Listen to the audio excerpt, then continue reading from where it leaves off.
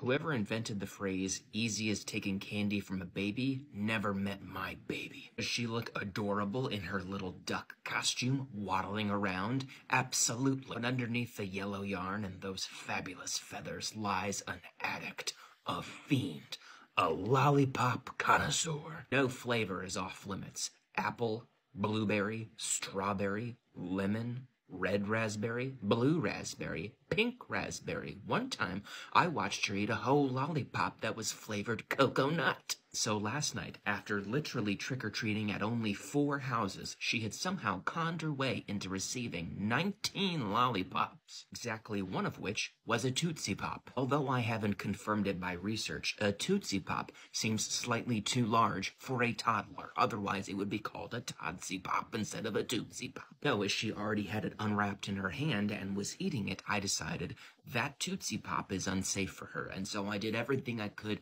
to cajole her as I took it. I put her in my arms, I rested her against my shoulder, and then I attempted to take the Tootsie Pop away from her, and the result of that was a swift right hook to the eye. Do I blame her? Not really. She is a baby. Do I blame Tootsie Pops?